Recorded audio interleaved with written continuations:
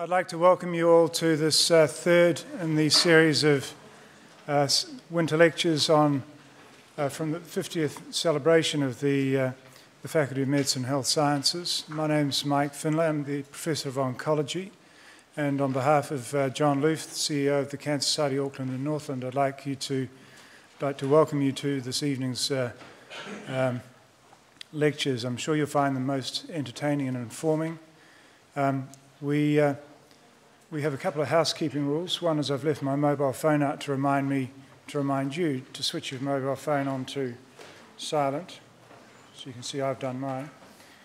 The second is that if there's an emergency, there are exits to use. If one needs the bathrooms are outside the lecture theatre. And so with that done, I'd like to firstly introduce the Director, Sue Brewster, Executive Director of the Auckland Medical Research Foundation, who along with the Cancer Society of Auckland and Northland and the Medical Health Sciences are the co-sponsors of this session. So Sue, would you like to come forward? Thank you very much, and what a fantastic turnout there is here tonight. Even on a rainy night, we couldn't put anyone off, and it's just wonderful to see you all here, so thank you very much. It's a real pleasure to be partnering with the Faculty of Medical and Health Sciences and the Cancer Society for this particular lecture, and in celebration of the 50th anniversary. So look, I don't think there's, I'm just going to do the buttons. I don't think there's too much that I can actually say about funding research into cancer treatments, because I think this young lady, Kiriana's story, will really say it all. So in March 2015, Kiriana Elliott woke up with a bit of a sore ankle, feeling a bit tired, not her usual buzzy self. And then 1 month later, she was diagnosed with leukemia. Kiriana's mum, Ursula, described that day as the worst day in their family's lives. But the good news is that prior to Kiriana's diagnosis, Dr. Andrew Wood, a paediatrician specialising in child blood cancers, was awarded our AMRF Douglas Goodfellow Repatriation Fellowship. And we brought him back from Philadelphia, where he was working. This funding allowed Dr. Wood to return home and advance his research into childhood leukemia. And he also was Kiriana's specialist, caring for her during her cancer care and her treatments. So then we fast forward to May 2017, and Kiriana's treatments had all finished, and she was allowed to return home to her family. Tonight, I'm so delighted to say that Kiriana is in full remission. She's back to playing hockey and netball, and doing dancing that she absolutely loves. And of course, Kiriana and her family are so grateful to Dr. Wood and his team for the extraordinary care that they received during that journey. But I think the big thing they also acknowledge is that without funding into research for the cancer treatments, Kiriana's outcomes could have been very, very different. So I'd like to finish by thanking our incredible presenters who are here tonight, and presenting on behalf of our research community who are all working to provide advancement in medicine and health. But most of all, I'd like to thank our supporters who are here tonight, because without your support, a bright and healthy future for children like Kiriana just wouldn't be possible. So look, thank you very much. Thank you everyone for coming, and please, you've got feedback forms like these in your folders, or you can receive them on the way out the door.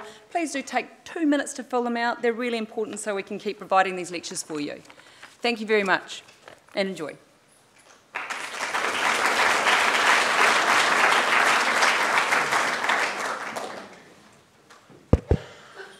Kia ora tātou. Good evening, everyone. It's my great pleasure to introduce a man who I'm sure to many of you doesn't actually need much of an introduction. It's distinguished Professor Bill Denny, and Bill has had a stellar career in New Zealand and overseas in terms of cancer research. Originally trained here at Auckland University and then Oxford University, Bill has had a string of achievements, and we'd be here for the next hour if I was to read them all out. But I think the most, perhaps the one's recognition that I really want to make is he's a Rutherford Medalist of the Royal Society of New Zealand, an Adrian Albert Medalist of the UK Royal Society, and an Officer of the New Zealand Order of Merit for his services to cancer research. Bill is the current Director of the Auckland Cancer Society Research Centre. Please welcome Bill Denny.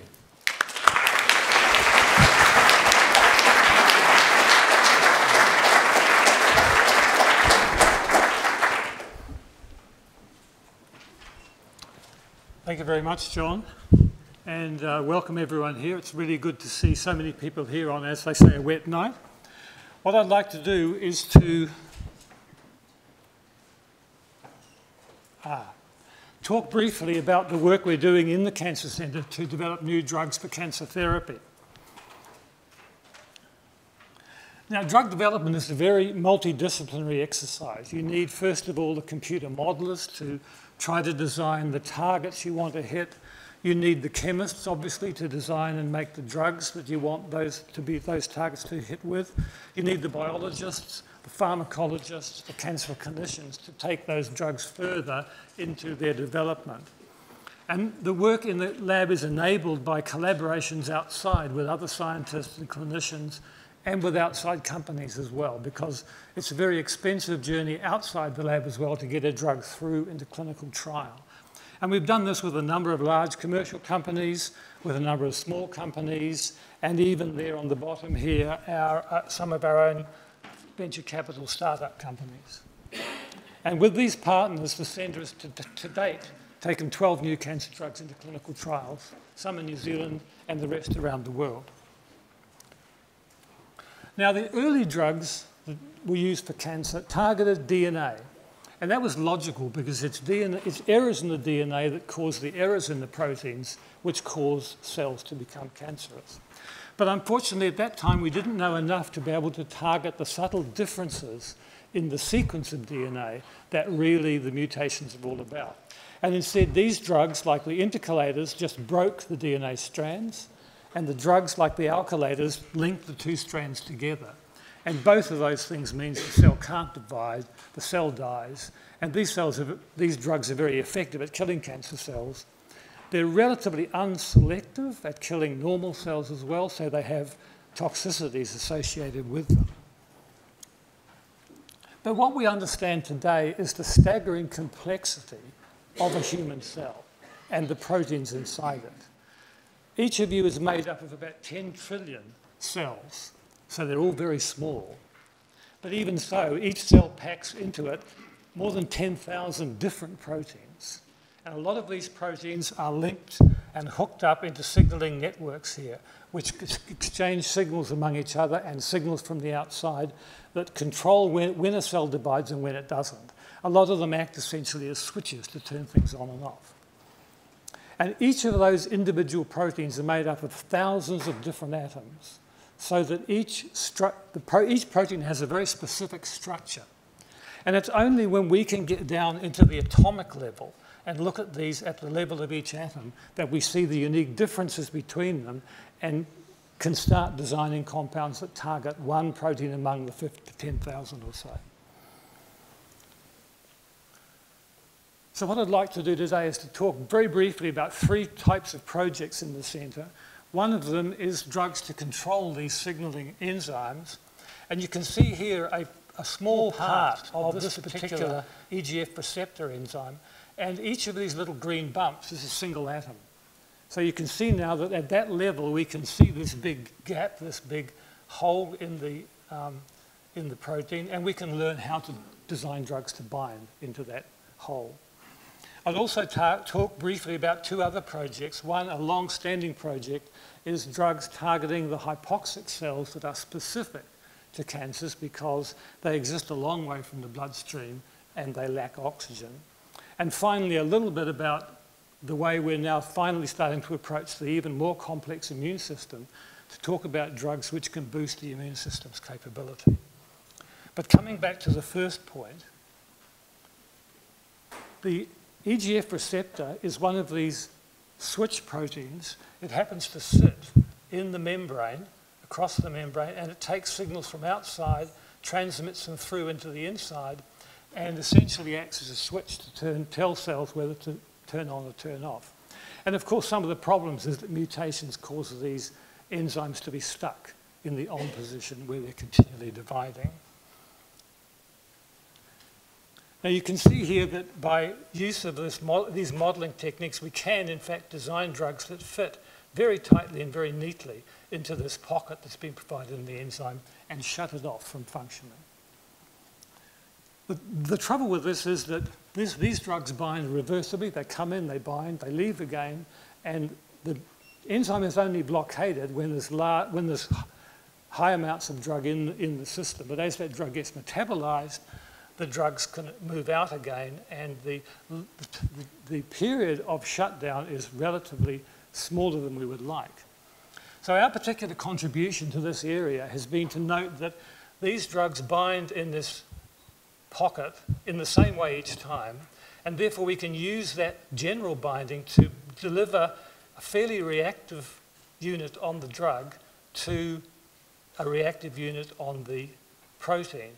And separately, those two things are not very reactive, but bring them close together and they link to form a permanent bond.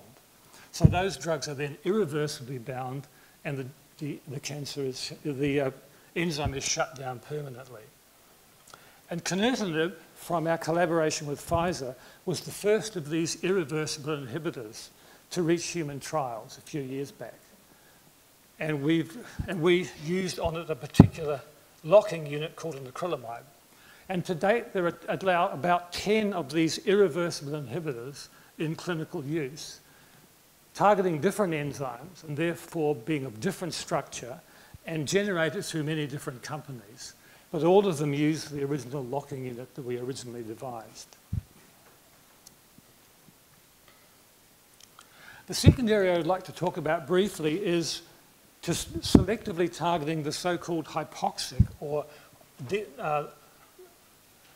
low oxygen cells that exist in the center of solid tumors. This is a cross-section through a solid tumor, and you can see here the blood vessels. Here you can see in the red and black the oxygenated cells close to the blood vessels, still fully dividing. And far away from the blood vessels in the green, you see the hypoxic cells that are viable but shut down and not cycling. And these are really unique to cancer tissue. So there's a difference. Can we exploit that difference? Because these hypoxic cells are difficult to kill with conventional drugs because they're remote from the blood vessels, they're shut down, they're not replicating, so most of the standard drugs don't work. But if you do treat these tumours with normal drugs and you kill out all the oxygenated cells, then oxygen is free to flow again and turn these cells back on to regenerate the tumour, and that's what happens in so many cases. So we've been looking at what we call hypoxia-activated prodrugs, which contain an oxygen sensor linked through to an inactive form of the drug, and these are designed to be fairly stable, safe and non-toxic until they distribute through into these hypoxic regions when the sensor recognises the lack of oxygen and then starts a process that results in fragmentation of the drug to release the active form. And ideally then this active form will redistribute to kill some of the oxygenated cancer cells as well.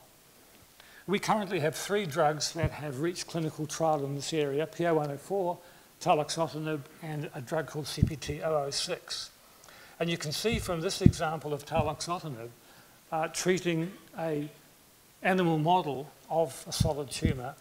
Before treatment, you can image the hypoxic cells in green, but after treatment with the drug, those have all gone away. They've all been taken out. So these drugs do work in these models, and we're hopeful that we'll get successful clinical trials with one of these compounds in the near future.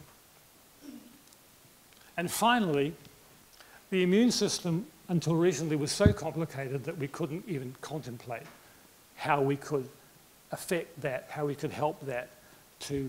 Its job is to seek out and destroy foreign cells. So it's our frontline defense against cancers. But cancers have many ways in which they can first of all block the processes by which the immune cells take out cancers.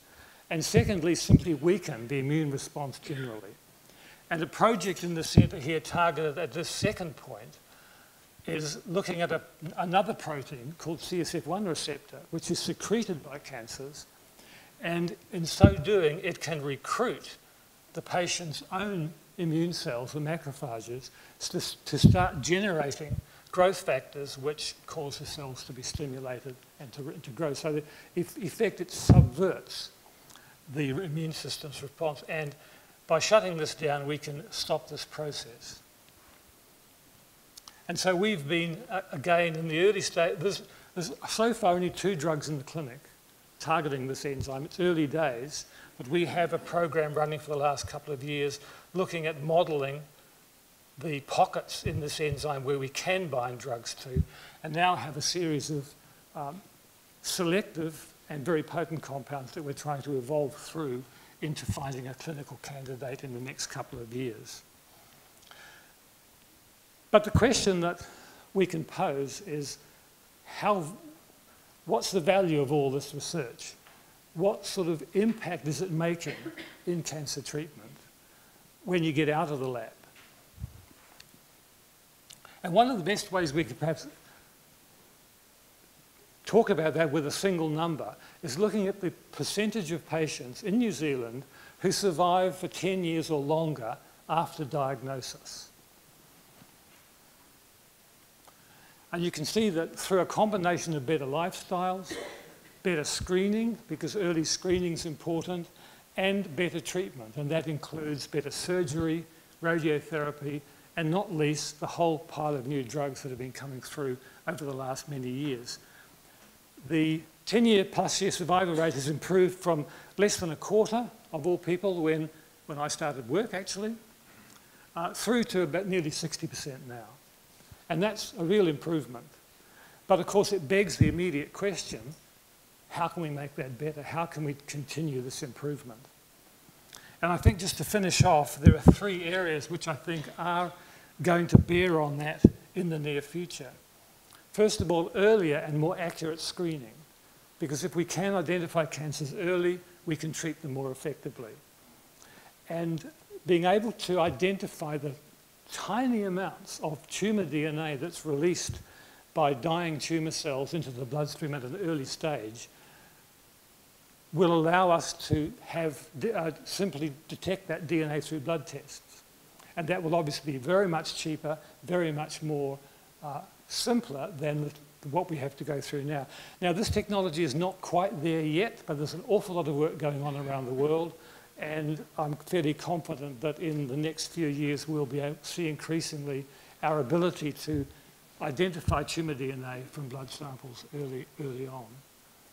Secondly, better matching of patients and drugs. The way in which a patient responds to a drug depends on the genetics of that tumour and the genetics of the patient. And in any particular tumour, treating a group of people with the same type of cancer, you'll get some people that are not, where the drug is not effective, and we really don't want to be treating those people with that drug. So based on tumour and patient genetics, better matching of patients to drugs in a personalised approach is coming along very rapidly, and I think we'll hear a bit more about that later on. And finally, there is a whole slew of new drugs coming through, and particularly the immunotherapy drugs. And these are increasingly based on individual patient genetics. And I think those 3 areas where we are seeing big progress going on in the science will feed through to treatment in the next few years. So I've very briefly, I'm afraid, discussed a few of the cancer drug development programs going on in the centre. And of course, I remind you that across the faculty, there's a very large research effort into all areas, all aspects of cancer diagnosis, treatment, and therapy and support. And thank you very much for your attention.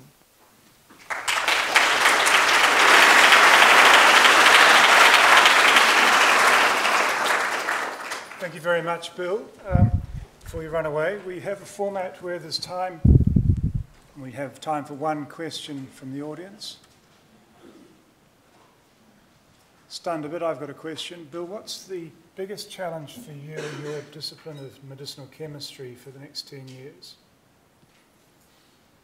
Keeping up with the flood of data that's coming through from everybody else, basically, so that you can actually do something that's different to what everyone else is doing. With the kinase inhibitors I talked about, we were the first to do a certain thing. That's followed through with everyone else. The hypoxia programs we've been running for a long time. None of those are yet successful, but we finally know, I think, all of the things we need to know.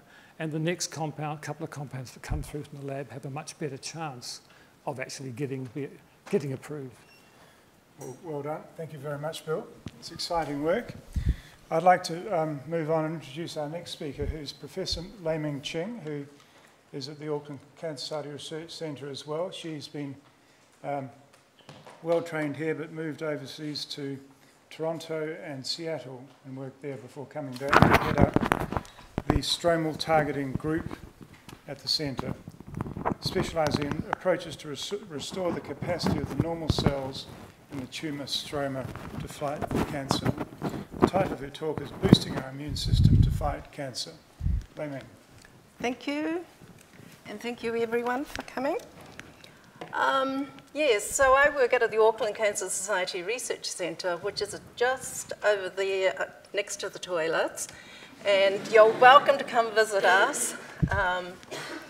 Now, what I want to do in my talk is to expand upon some of the advances and approaches that harness the immune system to kill the cancer.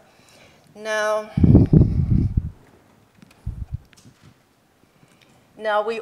everybody here has a functioning immune system that we use to ward off infections from bugs and bacterium and viruses, as well as mutated cancer cells.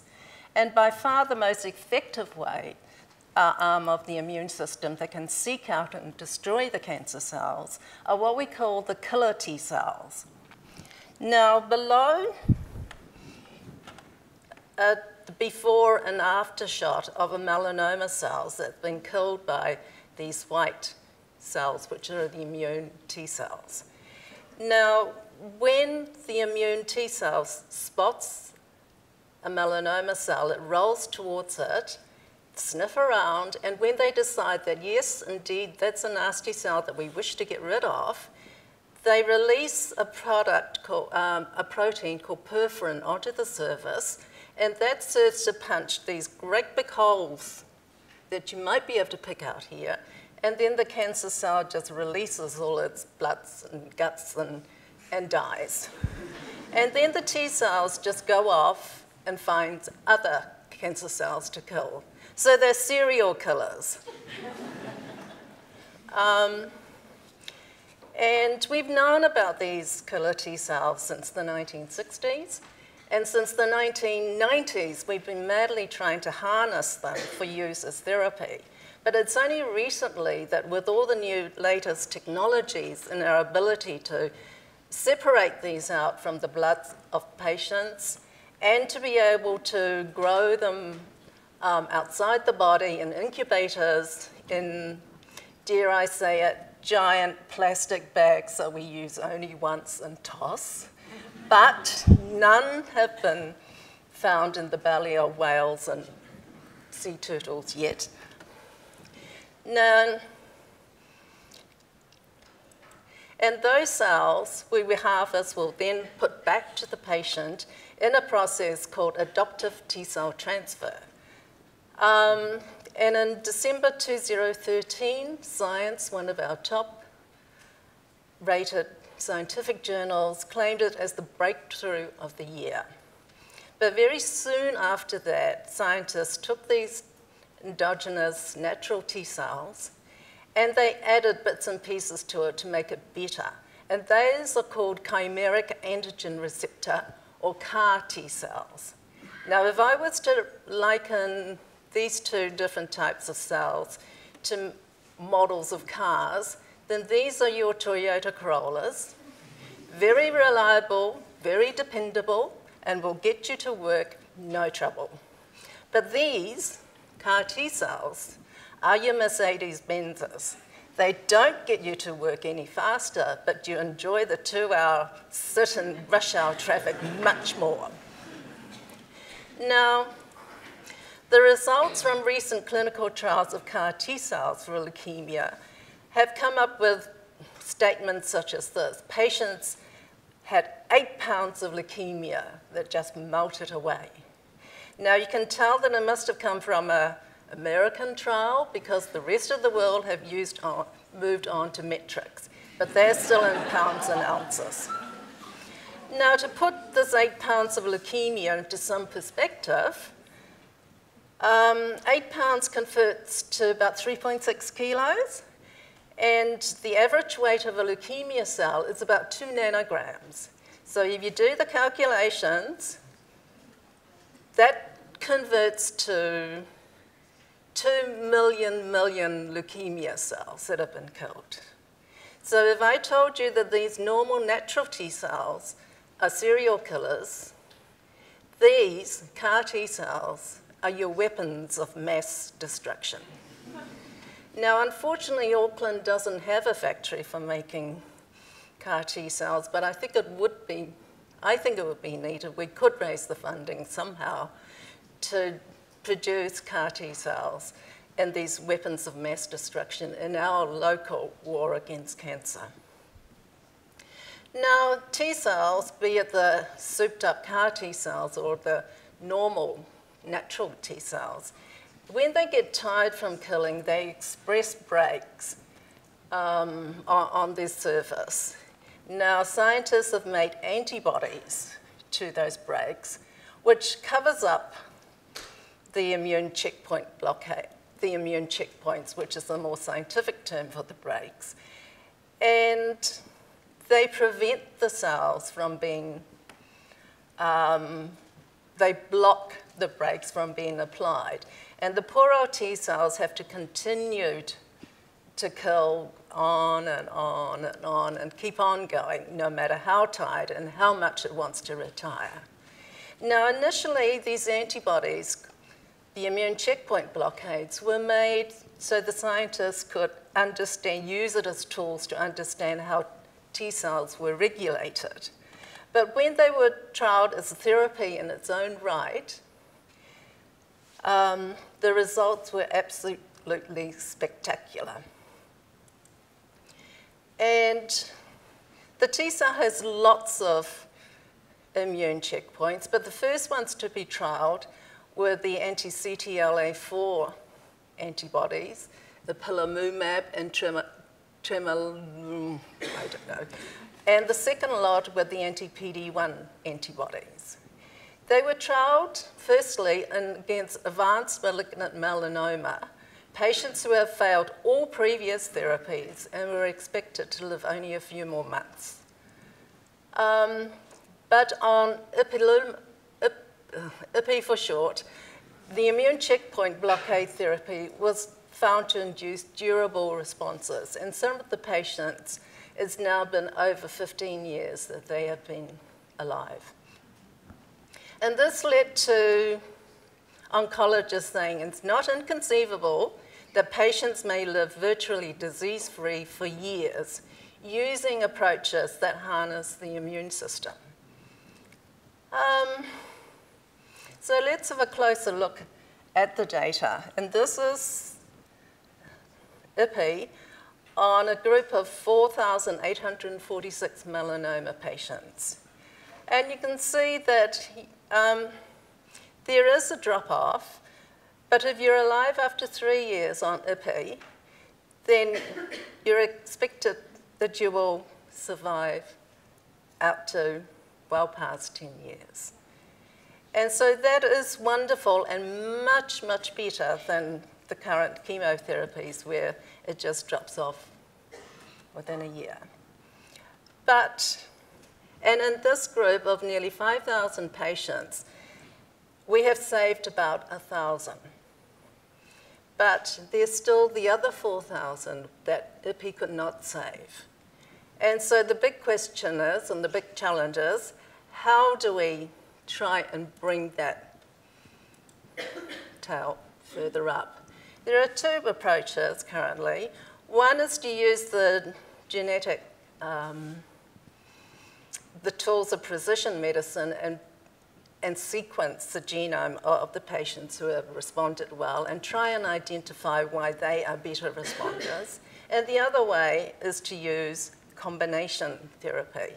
If one immune checkpoint blockade will give you that many cures, then let's add more and more.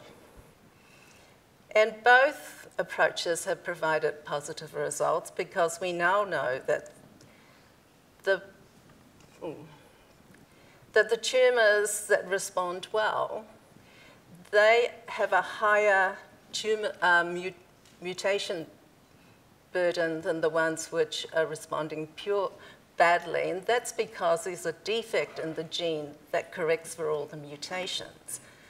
And in combination therapy, where you add more and more, give more than one immune checkpoint blockade, yes, you can push the tail up. This is IPI, and you can get 22%, which are alive long term. And this is the response from nivolumab, or Nivo for short, that will give you 48% of the patients getting durable responses. But the combination of the two is greater than the sum of 48 and 22%. So it's synergistic. Now, so why aren't we doing more and more combinations? Well, these immune checkpoint blockades come with a price. They have a lot of bad toxicities associated with it. With IPI, for a 22% long-term survival, it comes with 23% of the patients getting bad adverse effects. Nivo is a better drug. It gives you 48% long-term survivors with only a 16.3% of adverse toxicities. The combination, unfortunately, the toxicities seem to be also synergistic. So, and some of these toxicities are so debilitating the patients choose to come off it. So can we find combinations where you can get better responses, but not the toxicities? Now, maybe. This is a replot of the graphs that I showed you, and it's called a waterfall plot. And it's and this is of Nivo and IPI against the melanoma patients. And you can see not all of them, the tumour shrinks, but the majority does. And here are the ones where all the tumour has gone. And as I said, this combination gives, you have 55% of your patients suffering grade 3 and 4 adverse events. Now, if we show the waterfall plot from Nivo, same as that one, plus another drug called ipacadostat. I don't make up these names, and I don't know who does. Again, they were metastatic melanoma patients that were not expected to survive for long periods. But here they were getting very good responses, similar to this, and these have all disappeared. But look at the percentage of toxicities, 11% compared with 55%. So ipacadostat belongs to a new class of drugs that are called IDO1 inhibitors. Would people like to hear more about these? Good, thank goodness for that, because I've spent the last 10 years of my life working on these. Now, IDO1 is an enzyme that converts tryptophan to kyuranine. Tryptophan is an essential amino acid that cells require in order to make proteins. Now, it's been shown that many cancer cells express IDO1, which accelerates conversion of tryptophan to kyuranine, and perhaps either the decrease in tryptophan concentrations or the increase in kyuranine and downstream toxic metabolites results in suppression of the cancer-killing T cells. And it's been shown that many cancers express IDO as a way of suppressing the immune system. And patients whose tumours are expressing a lot of IDO1 have a poorer survival, a poorer prognosis. So it's a no-brainer, really, that we should try and develop drugs that block this enzyme, and then we could use it to restore the activity of the immune cells that kill the cancer. And we and many other groups have been trying to sort of do that. Now, so next door, next to the toilets, I had a team. We developed assays that allow a team of students to sift through as many compounds as they could to look for IDO inhibitors. And we actually went through over 40,000. And we got quite a few, 228, but not every single compound can be converted or is suitable for conversion or use as a pharmaceutical. We needed compounds that could get into cells because IDO is an intracellular protein. We also did not want the compound to be cytotoxic and kill off the immune cells or other normal cells. We wanted the compounds to have good metabolic stability, so it's not converted quickly to a useless compound as soon as you give it to patients. And we certainly wanted ones where you could give as a pill, because it's so much more convenient than asking your patients to come in for intravenous infusions. And once we'd sort of put all the compounds through all these tests, we ended up with about 3. But the most promising ones has been licensed to a biopharmaceutical company who will help us take it through into clinical trials.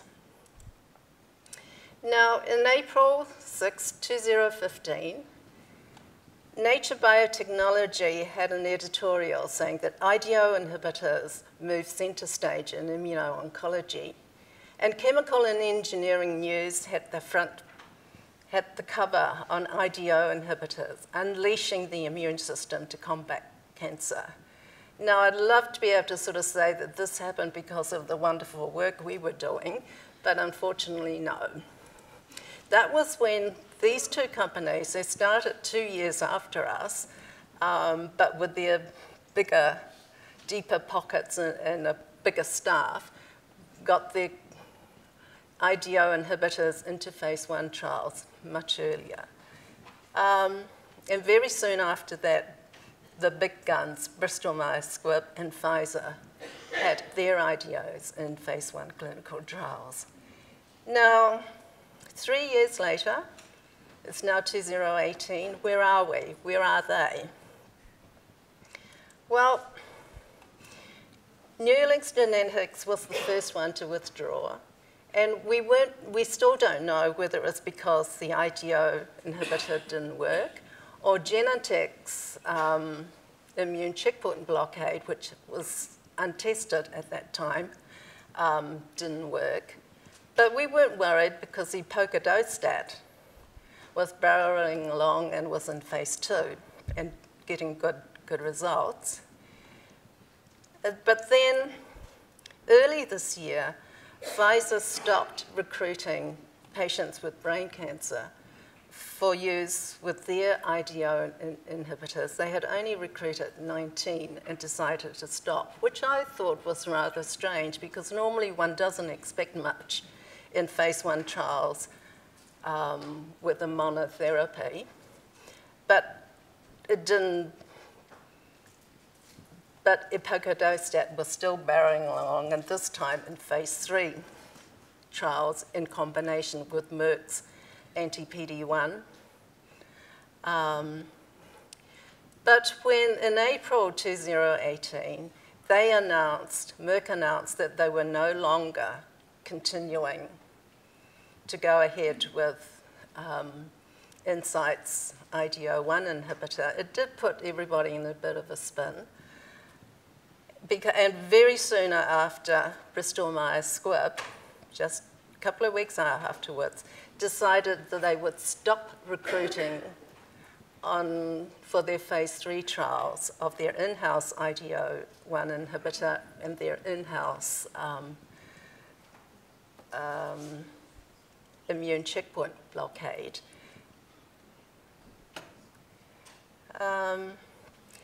Bristol Myers Squibb had just recruited 72 of the 700-odd patients that we're hoping to put onto the phase 3 trials. But both Bristol Myers Squibb and Incyte are not saying, they're just taking a breather so they can sort of go back and analyze all the subsets in their phase 2 trials, which had very good results. And they just want to analyze the patients that did respond so they could find the markers of selecting ones that will respond versus those that don't, and make sure that going forward they recruit the ones that will respond. We at the same time have also put the trials of our IDO inhibitor on hold, and at the moment we're back in the lab trying to understand more about the relationship of IDO1 and TDO, because the body has 2 enzymes to do the same pathway of converting tryptophan to kynurenine. And we had preclinical data that suggested that when we used IDO1 inhibitors to inhibit IDO1 to cure cancer,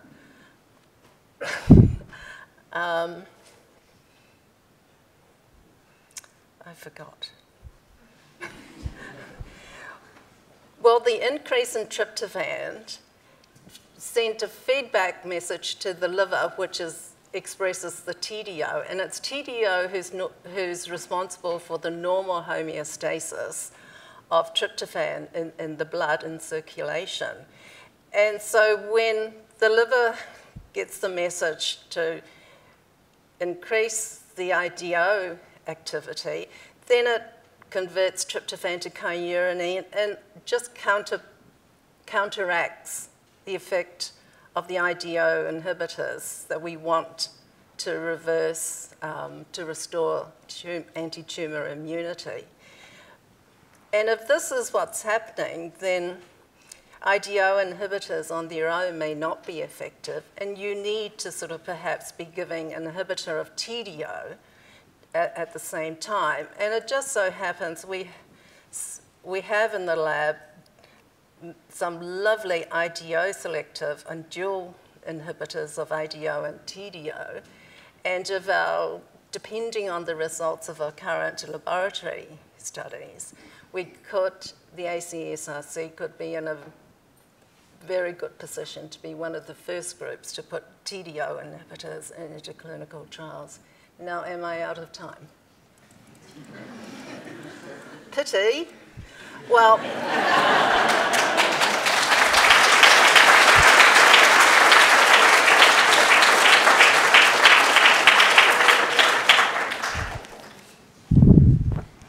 I did want to thank everybody and my funders, the Cancer, CSAN and AMRF. And since they get their funding from the generosity of the public, Auckland public, thank you for your generosity and donations.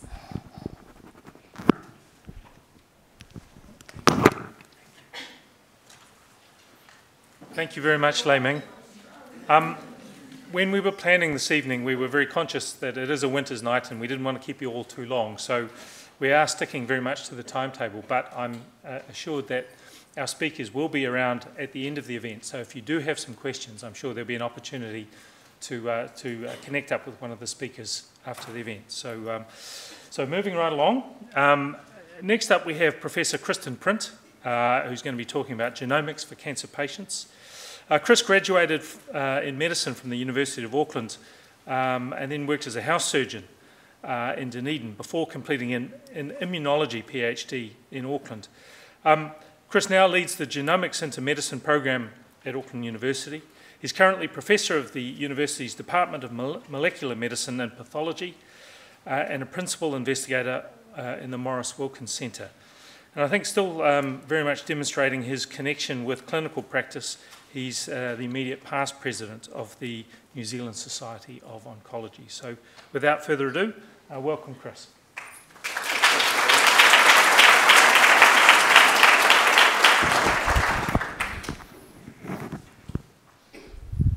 Well, thank you very much for the kind introduction, and thank you for coming out on such a wet night. My talk's going to be much shorter than Lai-Ming's because it's an area that is very difficult to explain easily because it is based in technology. So I'll have a shot though.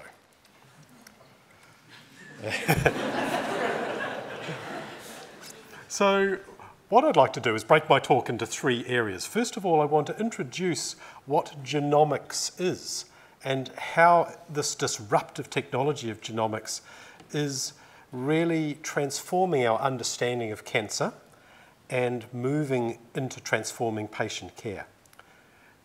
Then after that, I'm going to talk about genomics as a way to transform what we can understand about the complexity of tumours and how it's really telling us how little we actually know. Just when we think we know everything, we get knocked off our feet. And then finally, I want to talk about the implications for New Zealand patients, people with cancer in New Zealand, from genomics. So genomics is a truly disruptive technology. It's the study of genes and genomes, all of your 20-odd thousand genes and the myriad of proteins they make. How does all of this integrate together to make the signalling pathways in cells that Bill Denny and Lai-Ming Ching showed you? The more we study genomics, the more we understand about how cells work, but at the same time, the more we know we don't understand. I said it's a disruptive technology, and it's really technology-led. When I went through Auckland Medical School 30-something years ago, we didn't learn about genomics at all. But nowadays, we use small DNA sequencing machines with the second-year medical students who sequence something. Just 5 or 10 years ago, we had these massive sequencing machines that took up most of a room. Now we've got ones you can hold in your hand and plug into your laptop, or even better, ones that plug into your iPhone. This is an iPhone just here with it plugged in the bottom.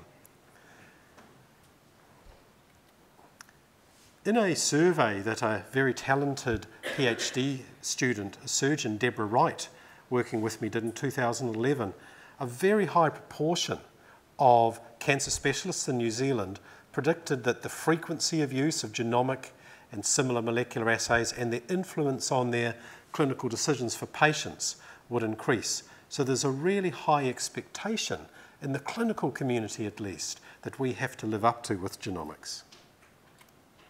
So I'm going to give you now a couple of examples where genomics have transformed something in our understanding of cancer. And this first example was led by my colleague Annette Lasham in collaboration with University of Otago researchers led by Anthony Braithwaite and some Sydney researchers. And this is an example where we looked at over 1,000 breast tumours, and we looked at all of the genes in each of those breast tumours and how they were used. By building computer models, we were able to work out that a particular protein in these cells called YB1 acted as a trigger that turned on a proliferation or cell division mechanism in these cells. We didn't know this previously.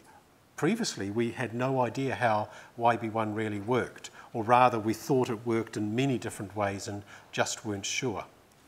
YB1 turns out to be a protein or a gene that you can measure in cells to identify the prognosis of patients. And we've been very lucky in that using similar techniques to what Lai-Ming has described, we've been able to use high throughput screening to get a small number of chemical compounds that appear to inhibit the action of YB1, which we hope may be the start of understanding how to develop a drug. When we did this work, we found that in about 8% of ovarian cancers, about 4% of breast cancers, this YB1 gene is so important for the growth of the cancers that it's copied, and there's many, many copies of the gene. So that's an example using genomics linked with mathematics. We call that bioinformatics, to really understand an individual molecule. But actually the way cancers evolve, they start at individual cells, which then divide and get more and more mutations as they continue to grow. And this is a form of evolution in practice. In a study led by Ben Lawrence, Mike Finlay, myself and several colleagues in the room into neuroendocrine tumours, we've started to untangle the whole genome complexity of these cancers. This is a graph just showing how different chromosomes in these tumours have different numbers of copies or different splits between the originally inherited alleles from two parents. In many of these tumours, about 25%, the tumours appear to be driven to grow not by mutations, but by complex loss and gain of whole chromosomes. The same 10 chromosomes appear to be lost in about 25% of the tumours. We've no idea how this works yet. So this is a brand new complexity that we've discovered using genomics about how cancer cells grow. All of this new discovery about how cancer cells grow is leading to us understanding how we can improve treatments. In the graph that Lai-Ming showed you, where there was a tail off of survival, we want to use genomics to better predict which patients can do well with treatment, and in the other patients who don't do so well, to be able to identify why.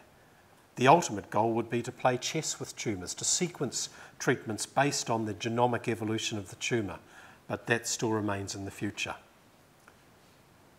In the area of pathology, there used to be this phrase, the therapeutic funnel, where people would talk about a variety of different histological or microscopic appearances of tumours, and they'd use this to help identify which drugs would be used. And then as genomics started to have an impact on pathology, we started to talk about a therapeutic prism. And this is an example in lung cancer, which Mark McKeag is going to talk further about how different mutations in different genes can help identify likelihoods of responses or resistance to different therapies. These days, though, we're trying to go beyond this and combine whole genome information to integrate in mathematical models everything we know about a tumour to better predict what drug, what prognosis, and to match the right drug to the right person. As was alluded to by Bill Denny, one of the most exciting technologies is using the sensitivity of genomics to follow cancers through their evolution. I've got a colleague in Otago, Neil Gemmell, who's sequencing Loch Ness to try and prove once and for all that there is or is not a Loch Ness monster. And the reason he can do that is that DNA sequencing is so sensitive that it can detect a few molecules which presumably have a Loch Ness monster specific DNA sequence in the whole loch. Well, we can do the same thing in the much smaller loch of the human blood. And this is a slide from a project led by Sandra Fitzgerald, Rosalie Stevens, John Matthew, and several other clinicians in Auckland, where we're trying to follow patients through the immune checkpoint inhibitors that Lai-Ming Ching told you about to identify whether patients are responding or not very early on. And this is following through 3 courses of these checkpoint inhibitors, and sadly this is an example of a patient who is not responding. As these graphs are trending upwards, this is telling you that the amount of mutations that have leaked out of the tumour into the patient's blood is gradually increasing as the tumours continue to grow despite the therapy. So I'd like to conclude by first of all reiterating that this disruptive technology of genomics and all the computer work that goes with it is truly transforming what we know about cancer. But it's also telling us how much we don't know. The major limitation to how we can use genomics in the clinic is how much we don't know about genes and proteins and tumour cells. And this is why basic fundamental research, such as is funded by the Cancer Society, AMRF and many others, remains critically important. We've not solved cancer, we've just learned how much more we need to do. The second point I wanted to make is that genomics is genuinely beginning to guide precision oncology.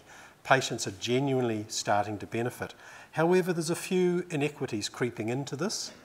As a rather socialist person, I'd love to see the democratisation of genomics and genomics being freely and equally available. One of the ways that we're hoping to be able to do that is with some of these new technologies, like measuring the circulating tumour DNA.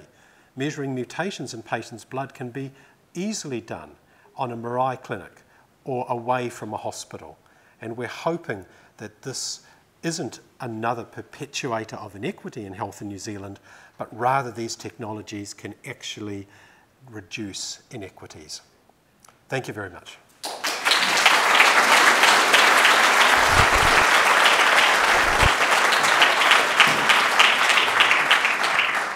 Thank you, Chris. A lovely talk. Any questions from the floor?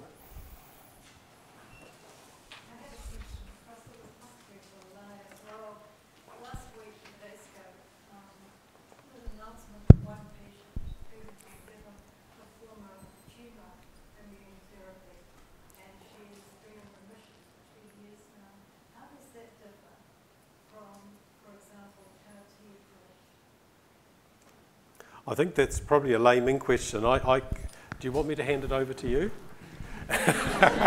Give it a go, Chris. This is an adoptive cell transfer approach, I understand, if I'm thinking of the right paper. And I think the main challenge with it is to use technologies like genomics to identify why this is working in some patients and not others. Professor Rod Dunbar in Auckland is working up these technologies in New Zealand. We're very lucky that we've got a very active research program into these technologies here. Thank you. We will move on for the benefit of time. So thank you very much, Chris, for your talk. It's now my distinct pleasure and honour to introduce Professor Bruce Baguley, Distinguished Professor Bruce Baguley. Bruce grew up in Hamilton and trained initially as a chemist, but saw the light and moved into biology. He then did a postdoc after his PhD in Auckland, did a postdoc in Switzerland, and returned in 1968 to work in what is now known as the Auckland Cancer Society Research Centre. Since that time, he's either been director or co-director. Someone's phone. And Bruce, his major research interest has been in the development of anti-cancer drugs where comprehensive laboratory studies can be complemented by clinical trials in cancer patients. So with that introduction, I'd like to welcome Bruce to the podium.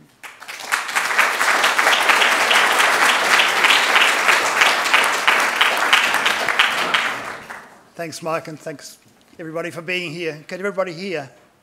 Okay. Thank you. Makes it even better.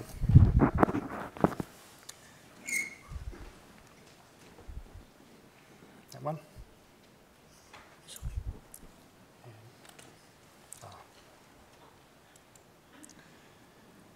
So this title of this talk, it was actually not my idea. It was somehow got transposed, but then I started thinking about it and thought, well, actually, it's quite a good talk, quite a good title, because as you see from what I want to talk about, this really makes sense. What am I doing?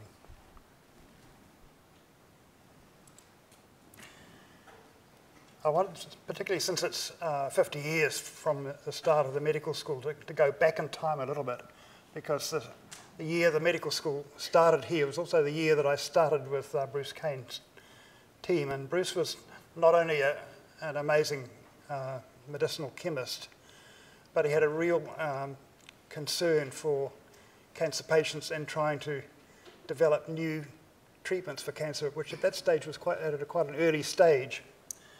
So one of the first things he did for me was to introduce me to a clinician, John Buchanan, who was a hematologist.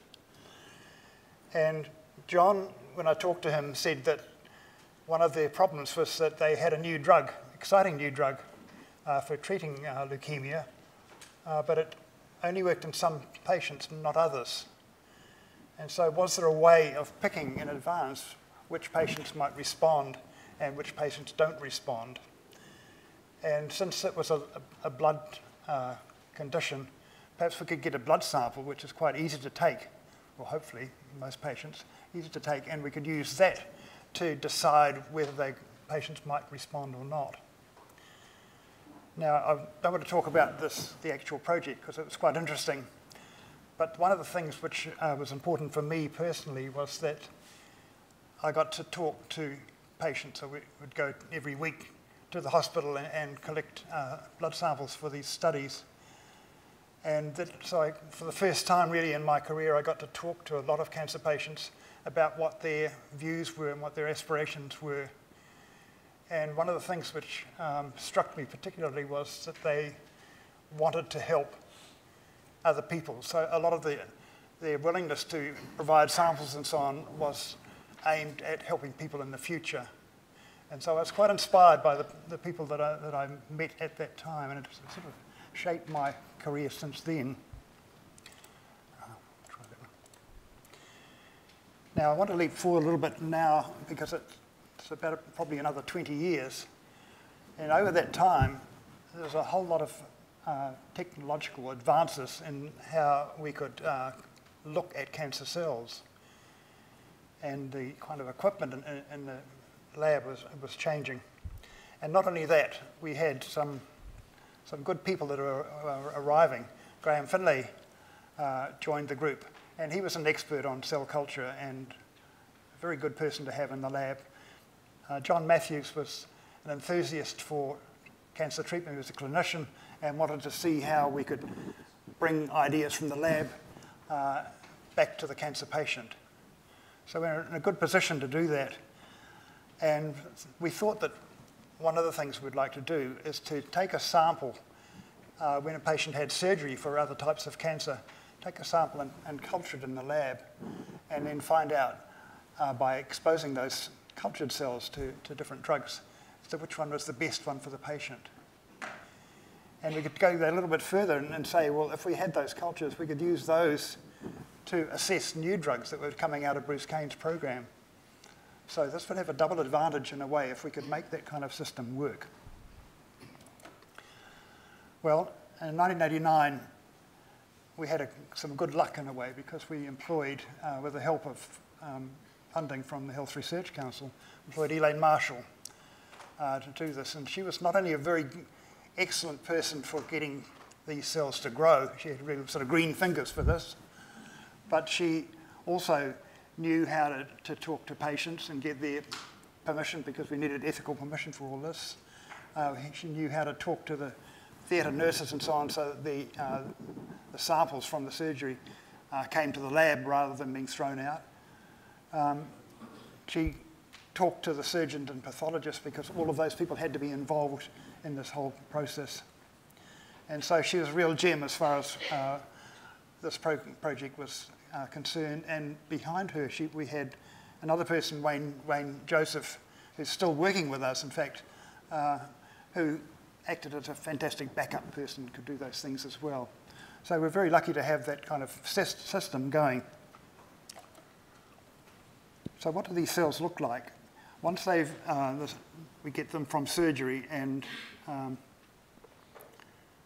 take them into the lab, the first thing we do is to actually cut them up into very small pieces because they have to be apportioned out to various tiny cultures.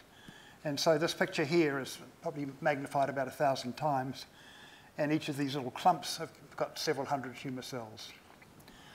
And if you go one further, and this is now another 100 times further magnified, so sort of something like 100,000-fold magnification, you can see what looks strange. You'd be forgiven for thinking it looks like spaghetti and meatballs, but the spaghetti is actually fibres like collagen, which form a kind of a nest for the tumour to grow in, and the grey parts are the tumour cells themselves. Now, one of the problems when we take this tissue from surgery and mentioned we have to cut it up into tiny bits, that induces a reaction called a wounding response. As you might imagine, if you take a piece of tissue and chop it up, it's going to cause a lot of physical damage, and the body reacts to that by certain cells that start dividing to try and repair that damage. And so you've got to be very careful. If you are doing this, you end up looking at the response rather than the tumour itself. So we had to differentiate those things. And Graham Finlay found a nice way of being able to suppress the wounding response, and so we can actually just look at the effects on the cancer cells themselves. And it's actually not a robot. It's on the other end of this is Wayne, and the reason it's shaking a bit is because I'm on the camera. But this is a type of manipulation that we had to do hundreds of times over to apportion these cells in tiny amounts into these little microcultures. Now, if that doesn't go, just a minute.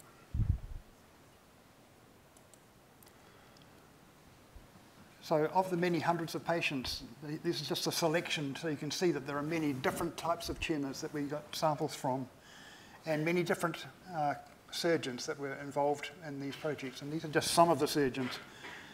And this is a project which is still going on, and we're just sort of completing it now. But it's been going for 30 years. It's a long project.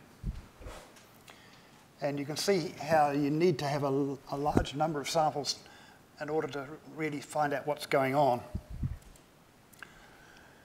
And one of the things we looked for, we thought we grow these cultures that we might find for a particular patient when we grew these cultures that those cells were really responsive to one of the drugs and they didn't work with others. And so in that way we could say, this is the drug that we should use for that patient. And for another patient, another one would light up and we could use that one. Well, it didn't really work out the same like that. We found that there was a tendency when we got a sample from a patient that either it was sort of sensitive to everything or it was resistant to everything. So what was going on that we could get a picture like that? It took us a long time to understand what was happening, and the result was that these different cultures were actually growing at different rates. And we found that the growth rate in culture related to what was going on in the patient as well. And we went further than that and had to get involved with sort of mathematical modelling and so on, and people with mathematicians to try and work out on a population basis what was going on.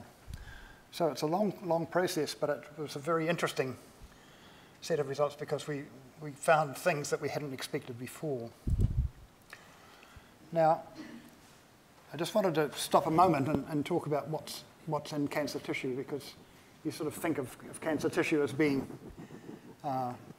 just cancer cells. In fact, there's a lot of different cells in there and doing different things.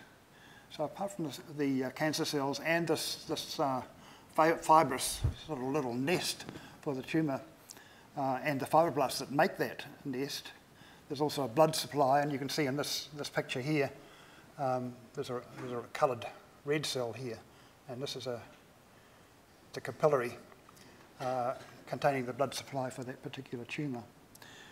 And also you have immune cells that Lai-Ming has talked about, but also you have what might call a sanitation system You need cells specialised that dispose of the corpses of the dead tumour cells. And why do you need this? Well, I might just start with the question of how fast a tumour grows in a human. How long does it take for a tumour to actually double its volume?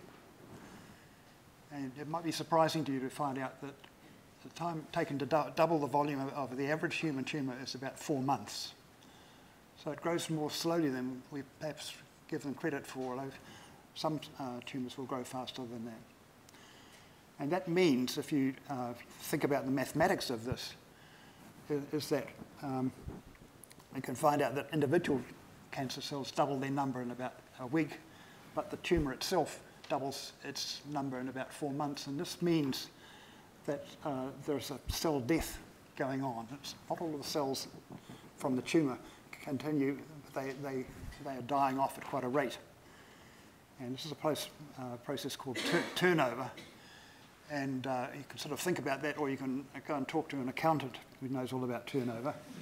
It's the same sort of process, though, but it's possible just to ignore this and say, well, the cells die, and that's all the rest to it. And that different tumours have different rates of turnover, so different numbers of dead cells are being formed and transported away by the sanitation system. Well, why is that important? It's important because dying cancer cells themselves send out a signal which is effective on the whole immune system. And so dying cells make a signal to these sanitation system cells that tell it to eat it up, because that's the way that these cells are got rid of, because other cells eat them up.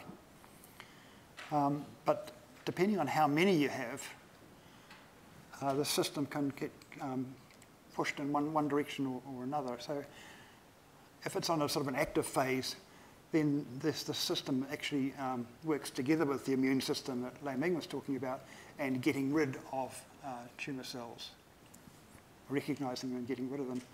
If it's being sort of overloaded, it goes to another mode called wound healing, where it is really primarily concerned with mopping up the damage, and it actually suppresses the immunity. So that's a really important area. If we can understand that perhaps in some tumours they've sort of exhausted as far as their immune properties are concerned, and they stop working properly. So in fact, Stacey on the other side is a student from here who's now working at the University of Bergen in Norway, and she's really interested in this area, and particularly in the vitamin K seems to be involved in this process as well. So if we could manipulate that and help to turn the immune system back on again, we have a really important area to develop as far as cancer is concerned. And the next steps is a personal one for me, because in 10 days' time I'm going on leave, and we're going to be working in this lab in Norway on exactly this problem and trying to understand what is going on. And what is interesting here is that the group in Norway have got a new drug which works exactly in this area, and it's on clinical trial at the moment, and the results so far are promising. So this is a new direction in a way of finding out new ways. And you might notice among the talks that we've had so far, there are many different approaches to the same problem.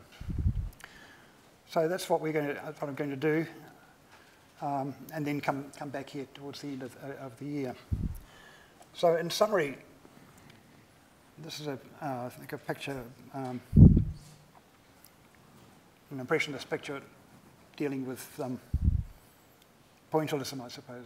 Seurat, I think, is the artist. But the point here in this picture is that it's made up of a large number of tiny little coloured patches.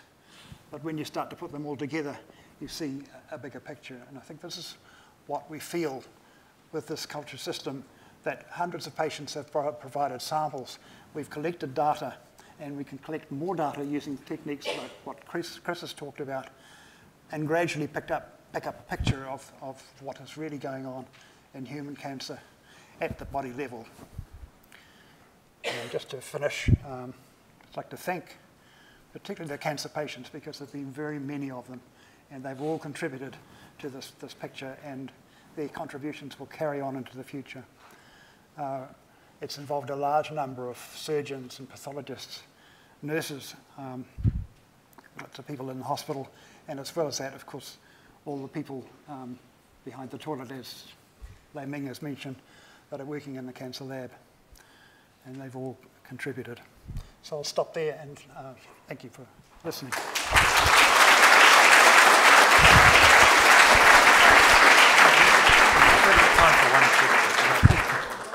We've probably got time for one question. Probably. Perhaps my question, Bruce, would be that I've often heard it said that you talked about going all the way up to Norway, that at the other end of the world, or down in this part of the world, little old New Zealand, that New Zealand really punches well above its weight in terms of its prowess in terms of cancer research. Would that be true? Well, of course, the lab in Norway came to us in a way because they recognised us as a leader as well. So it's a two-way thing. It's not that the lab is superior to ours. It's really a discussion from two different points of view and two different backgrounds. And I think that's the sort of enriches cancer research when you work together with other people like that. So it's not one versus the other. I think it's both working together. And they are building on the legacy we've had by growing all of these cancer cells from patients that can now be useful for other studies in different countries. All right.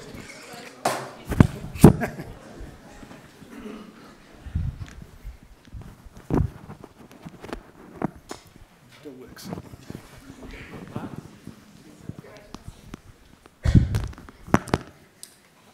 Now, ladies and gentlemen, it's a real pleasure to invite Professor Mark McKeag to give us a talk on personalised medicine.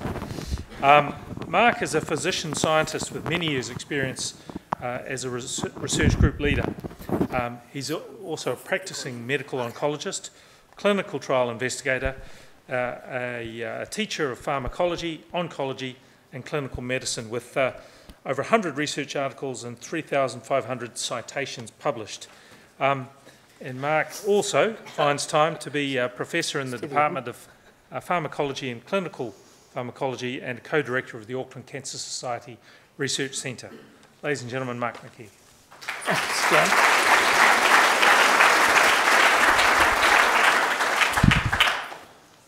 Well, thank you.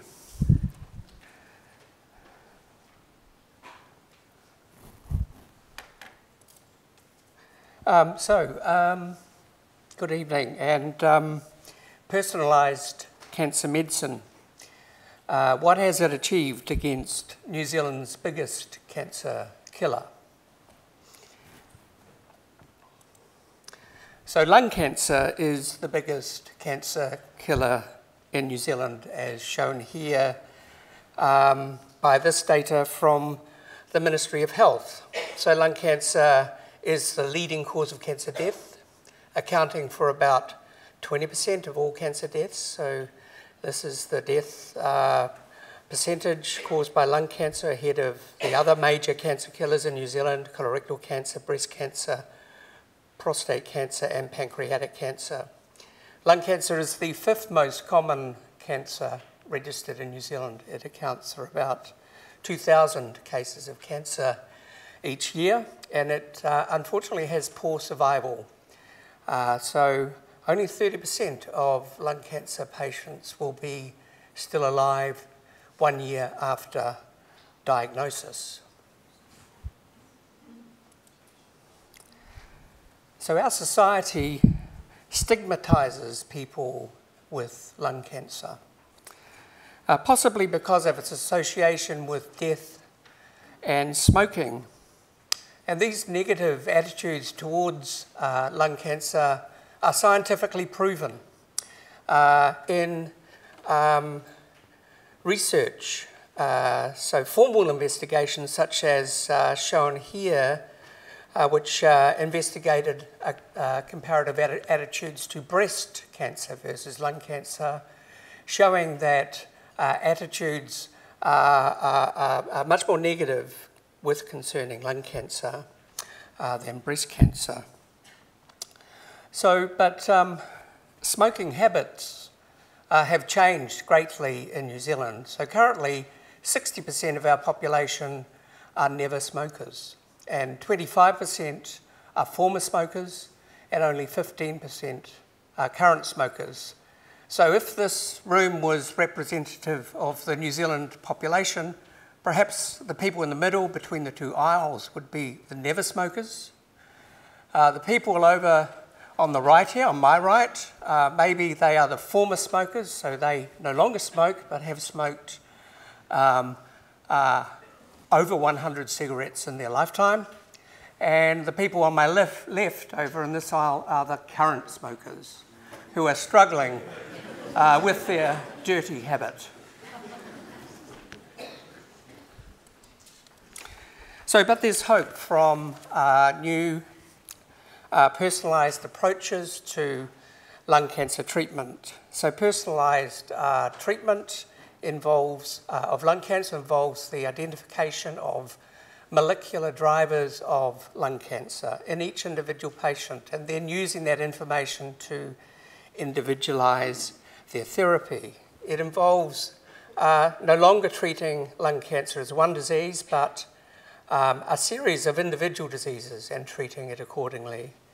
It involves collecting a specimen of the lung cancer prior to treatment and undertaking an analysis of that tissue about its genetic makeup and protein expression to understand, to try and identify the key driver of that cancer, particularly those drivers that can be disabled by a specific drug treatment.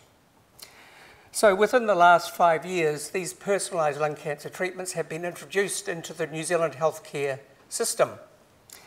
And so with others, I've been studying the uptake of these new approaches and the impact they have had on lung cancer in New Zealand.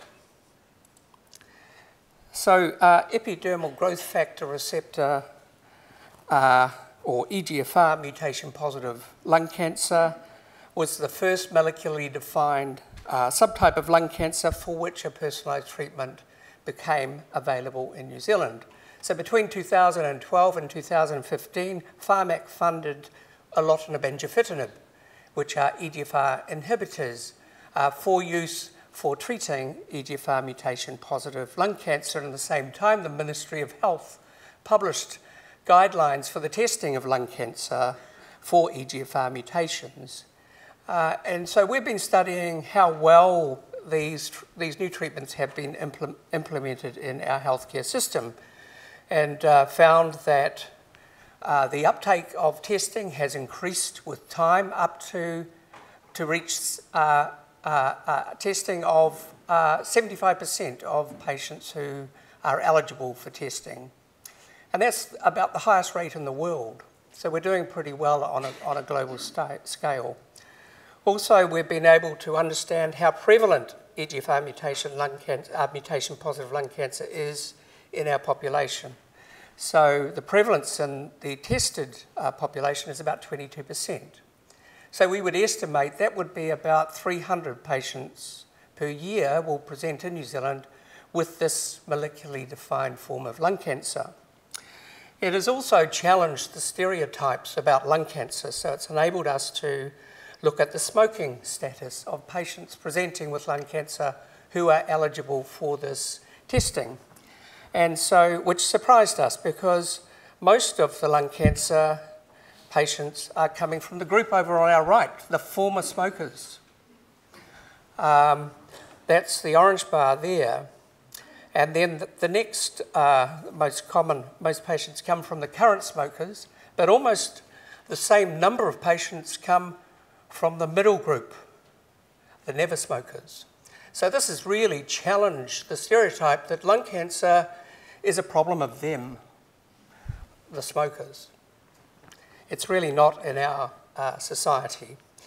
And our research has also allowed us to study the impact that the introduction of this testing and targeted therapy has had on the survival of lung cancer patients, shown here. So comparing patients who were untested, who have relatively poor survival, compared to those who are tested and are found to have an EGFR mutation in their tumour and can be treated with one of these drugs. And even the patients who are tested and have no mutation have better survival compared to those who are not tested. So testing is associated with improved overall survival, irrespective of the result of that testing. So anaplastic lymphoma kinase gene rearrangement positive, or ALK positive lung cancer, is another molecularly defined and highly treatable new lung cancer subtype. So this ALK positive lung cancer was discovered in Japan in 2007. And in 2015, the very first specific treatment for ALK positive lung cancer, crizotinib, was approved by MedSafe in this country, so for use in New Zealand. But here in 2018, we still have no pharmac subsidised treatments or national testing program for identifying patients with ALK positive lung cancer. But in our research, we have been trying to learn about the prevalence, the profile and outcomes of ALK positive lung cancer patients in our population. So what is surprising, despite the lack of any pharmac subsidised treatments, clinicians are still doing a lot of testing. They think it's important to identify these patients.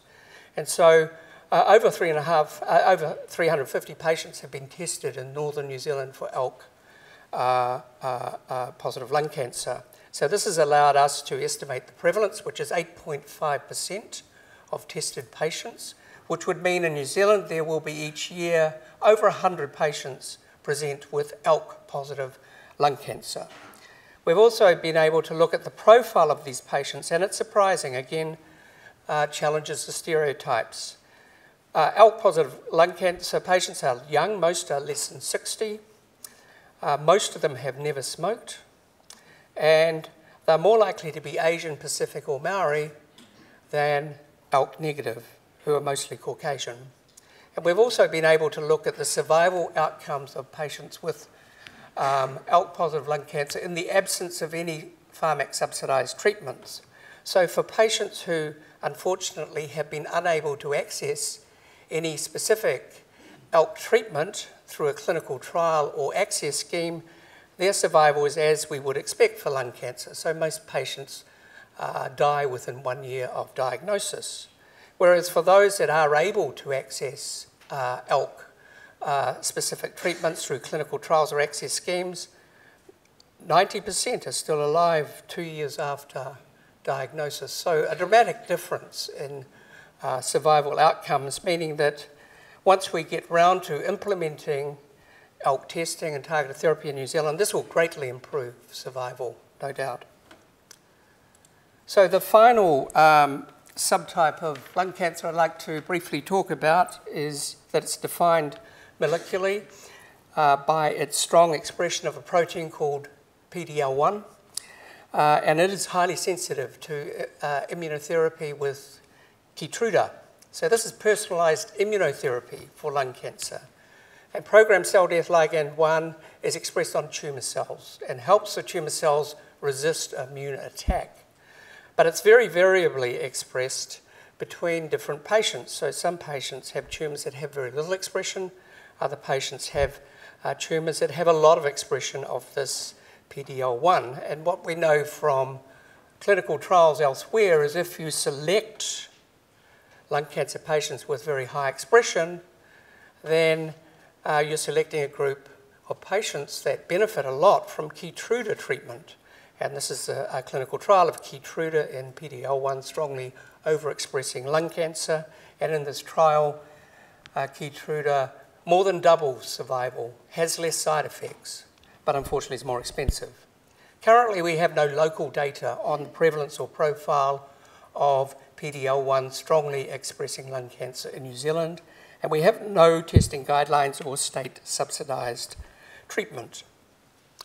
So I'd like to finish by urging you to support these strong advocates of lung cancer prevention and treatment.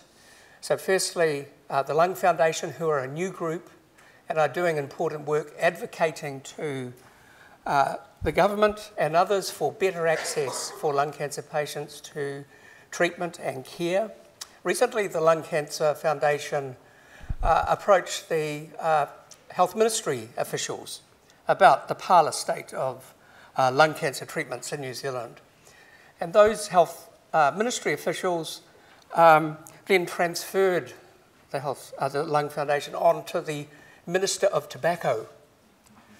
So the problem with attitudes to lung cancer go right to the top. So it's perceived in our government as a tax issue rather than a healthcare issue. And also the Cancer Society, who have and continue to do really important work in striving towards a smoke-free New Zealand. Thank you.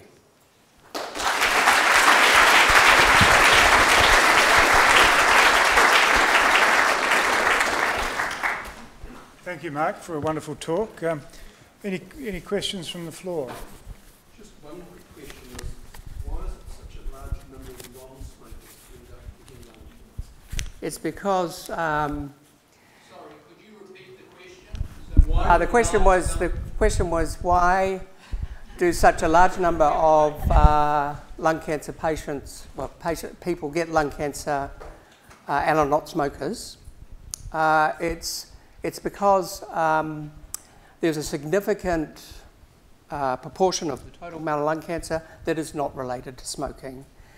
These are the forms of lung cancer that we now recognise have specific molecular drivers like EGFR or ALK, and smoking does not play a role in the cause of those types of cancer. These will become increasingly important because smoking will eventually die out from our society, and that means that the lung cancer burden and former smokers will eventually disappear from our society, and that means that the lung cancer burden will be from never smokers.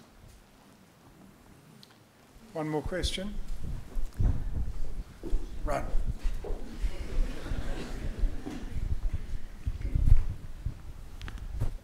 The question is small cell lung cancer a subset of lung cancer as you're describing this evening, or is it a separate cancer? Small cell. Yeah, it's a subtype of lung cancer overall. It probably accounts for 10 to 15% of all lung cancer. It is becoming less common as smoking becomes less prevalent in our society. Well, that's a good question. I don't think we know. Thank you, Mark. Well answered. There's always questions that we can't answer. So on that note, I'd like to introduce our next speaker. Thank you, Mark. Professor Miriam Gott. Professor Gott has had 20 years of experience in conducting research within the older population and with interest in developing models of palliative care and end-of-life care. Miriam is a director of the TRI Palliative Care and End-of-Life Research Group, and that conducts research in a multidisciplinary bicultural setting using creative social research methods to inform practice and policy. Miriam, we're very much looking forward to a talk which will be quite a different switch from what we've been talking about, but welcome to the podium. Thank you very much. Well, tēnā koutou tātou katoa. Good evening, everybody. It's great to have this opportunity to tell you a little bit about the work of the TRI Palliative Care Research Group. And it's late and I'm hungry, so rest assured I'm not going to take up too much of your time. And I'm also going to talk about something that we all know something about, and that's caregiving. So Rosalind Carter, former First Lady, and she's now a carer activist, says there's only 4 types of people in this world. Those who've been carers, those who are caregivers, those who will be caregivers, and those who need caregivers. So essentially, we all have a vested interest to get this right.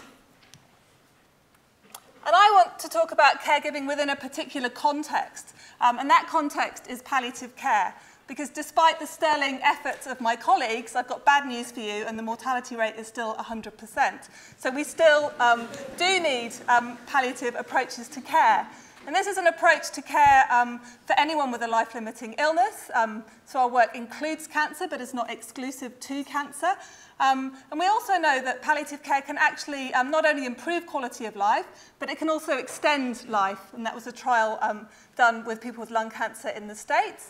And critical to the discussion that we're having today, it can also significantly increase quality of life for caregivers. And I should say that in New Zealand, you can either receive palliative care through a specialist service, so about 1/3 of people will receive it that way, or via your usual care provider, very often your GP. Just another point of context, these are figures produced by a member of my group, Heather McLeod, for the Ministry of Health, looking at need for palliative care. And the take-home message is that within the next 35 years, the need for palliative care is going to almost double. And this is huge, and within the context of what I think we're euphemistically calling a constrained health system, it means that more and more work is going to be put onto family caregivers, and the nature of this work is becoming much more complex. So we know that being a caregiver can bring benefits, and I want us to remember that, but I also want to talk a little bit about the costs it can bring. And those can be physical, psychological, social. And what I particularly wanted to mention is financial, because it's something we don't really talk very much about. But I'm really keen to further explore the financial costs of caregiving, because unless we know those, the economic analyses that we conduct actually exclude all the costs that are incurred by caregivers. So we say, well, you know, we can reduce hospitalisations and this saves the health system money, but what those sorts of analyses don't recognise is actually that a lot of money is being put on to families.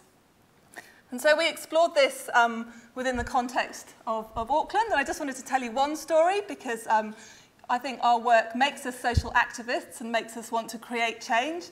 And this is one of those stories that stays with you. And this is 2 sisters we spoke to whose mother was dying in Auckland Hospital. And they couldn't actually both sit with her at the same time because they couldn't afford the parking. So, you know, it's really shocking that these are the sorts of situations that people are living with. And as I said, it's these sort of stories that keep us going and motivated in our work to create change. What else do we know? Well, we know that family caregivers spend approximately 70 hours a week caring in the last 3 months of someone's life. So it's a huge amount of work. However, they often struggle to access the supports and information they need. And I'm sure those of you here who have been caregivers will find some resonance with this. And particularly with the fact that caregivers are having to navigate a really fragmented health and social care system. And we talk a lot about professional care navigators, but often with a lack of recognition that families are actually often out there doing this work already, but they often feel unsupported by health professionals and health systems, which are so siloed. Our health system is so siloed, and it's family caregivers that are often there trying to put the pieces of the puzzle together. But I didn't want to send you out into this cold, dark night feeling a bit depressed about the state of things. I wanted to finish by saying a little bit about what our research is doing to make a difference. So firstly, our research has been critical to informing new policy directions by the Ministry of Health. So there was a new palliative care action plan announced last year, and for the first time there's a really significant focus upon family caregivers. It's one of the 5 priority areas, and our work's been really instrumental in underpinning that shift in focus.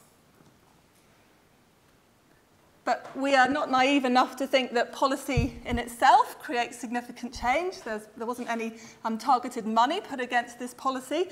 So we also work a lot in partnership with lots of different service providers. There's lots of different people working in this space. So we work with DHBs, we work with the aged care sector is a really big group for us, we work with communities, and we work with NGOs as well. And just to mention one project, we're currently working with colleagues at ADHB, and they recognise that the one area of patient experience they don't know anything about at the moment is what's happening at the end of life. So we piloted a questionnaire that's being rolled out now across ADHB. We've got over 600 family carers who've completed that, and that's for anyone who's had a contact with ADHB in their last year of life. And what's looking really positive is that ADHB are keen to pick this up as a routine service improvement measure. So for the first time, we'll actually have experiential data from the people who are most affected to actually inform policy and service development. And already there's some really interesting stuff coming through, and the Palliative Care Governance Group are looking at how those changes can start to be made. Education and training, we're a university, so all our research is directly feeding into education and training within the School of Nursing. We have palliative care as a thread that runs throughout all our curricula. We also have specialist programs, and we also feed into public debate. And to do this, we're very aware that research can sometimes be a bit dry and boring, so we look at creative ways of getting our research out there. So, for example, our last HRC project, we actually worked with colleagues at the Faculty of Arts, and we made a film. So we had actors talking to the narratives that people were telling us, the stories they were telling us. And this is being used as a resource for training GPs, for example, and it's also being used within communities to have conversations. So lots of the issues that we find out about actually don't require a huge amount of resource to fix.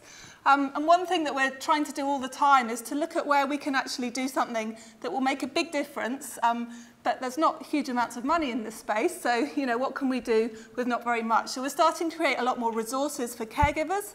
So for example, together with undergrad nursing students, my colleague Michael Boyd has just created a resource for people around choosing an aged care facility. So aged care facilities are actually the most significant providers of palliative care in New Zealand at the moment, particularly if you're a woman. So we're really looking at how we can make palliative care better in those settings. And these sorts of resources, the sorts of things to look at when you might want to choose a facility, are the sorts of things people have been telling us that they want to receive. And then finally, but probably most importantly, we're working alongside caregivers and alongside communities to help them identify what supports they want and what can be put in place from their point of view. So for example, the group on the right of your slide, they're community collaborators and kaumātua from a new project led by my colleague Tess Moika-Maxwell, which is funded by the HRC, and that's looking at how Māori end-of-life care practices can be gathered, that information can be gathered, because this was something our kaumātua felt was being lost, and it's going to be used to create a digital resource so whānau can access that information when they need it. We also supported this lady here, Ros Kappa, who's an amazing activist, and she wrote the first practical guide to caregiving that was written actually by an ex-caregiver. And then finally at the bottom we worked with the Pacific community, and this is why it really pays to actually ask people what they want, because I think we went in thinking, oh well, they probably want some sort of information leaflets or maybe some educational sessions. But what they actually wanted, and this was a group of older female caregivers, was to create a music video. So they actually got a local rap group to create a music video. And if I had time, I'd play it for you, but I don't. But it's fantastic, and I never thought that in my research career I'd produce a music video. But probably the most exciting thing I have ever created in my research. But what's great is it's being used within Pacific communities, within churches, to actually spark a debate about the sorts of support that caregivers need. So that is all I wanted to tell you tonight, so thank you very much for listening. I'd like to acknowledge the rest of my group. There's about 12 to 15 of us. We're a very multidisciplinary team. And also all our research participants, because we speak to people at what is often not a very easy time of their lives. But I think, as Bruce said earlier, people really want to give back and they really want to tell their stories, but we're very grateful to them for doing that. And thank you for your time this evening.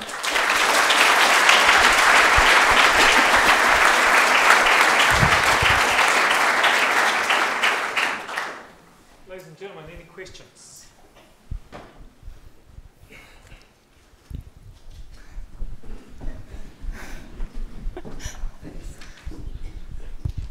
Kia ora whānau. I just wanted to ask everyone, what is the current time lag between the end of clinical trials when something is available and when members of the public who have cancer or looking for it can expect to find it? It's the first part.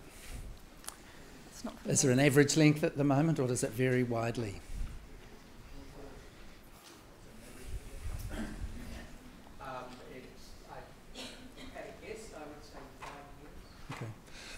Because I guess I asked that because I've got a grandson who had leukemia, but the gap between the knowledge that Judy and I as university staff members can access and the clinicians who are treating them and the other people working with them is so big that we found ourselves resourcing and supporting and arguing and fighting. And so we would like better information service available to people, and we'd like that funded actually as a research project.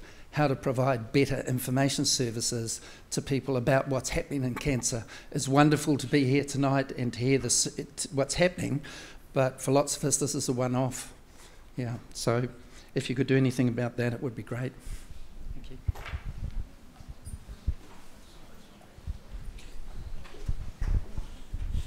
Did you pay for the parking? No, I wish we could have done, but actually this was retrospectively, so they were telling us this story. But yeah, I've been thinking about creative ways to do something about that. That's on my radar, so if anyone's got any ideas. We've actually started a charity where they can have housing. Yeah. Housing? Yeah. Okay. People donating their holiday homes in the city. Brilliant. And their apartments, so people can just have caregivers as well as people that are sick. That's fantastic. I'd love to hear more. So in terms of access to healthcare, and in this case palliative care, there tends to be a huge social economic basis to bias and basis to it. As you said in the news article about the two sisters who had to sleep in the car. So I was curious as to what you and your group or any other groups are doing to work on reducing this inequality between say people of different social economic classes or other inequities in New Zealand. Yeah, thank you. That's a great question. So one of the big focuses of our research group is equity. So the way we do that is firstly by primarily concentrating on people who don't get access to specialist palliative care, because we know that they have a much more difficult time. And we also work really closely with different cultural groups to look at specific needs. And we're always very sensitive to issues around economics. And we're just about to write an HRC grant, which is going to look at, hopefully, probably won't get funded, but fingers crossed, but would look at palliative care provision in economically deprived communities using an assets-based approach. So looking at kind of what assets they draw on, and then from their point of view, what the challenges are. Because I think that's always the key, is to look at the strengths and to look at what people on the ground really want rather than guessing. But thank you, it's a good question. Perhaps we'll have one more question. I was just wondering what happens because you're making inroads into getting people to live longer with the palliative care. A lot of these people will be older, and actually the system probably doesn't want us living longer because, so I'm just wondering how it kind of balances out, how you know what I mean. Well, I think so.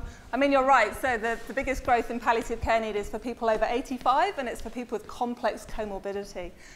So what we really need to do is actually to understand a bit more about the sorts of care people need in that situation, because our models of palliative care are based on younger people with cancer.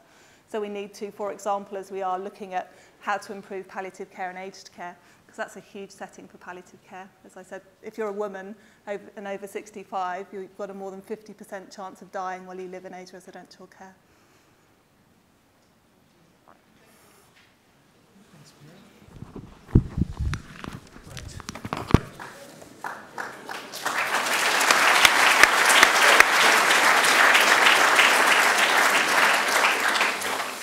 Ladies and gentlemen, that brings us to the end of tonight's program, and I just wonder if I could invite all our speakers to just stand up for another round of applause, please.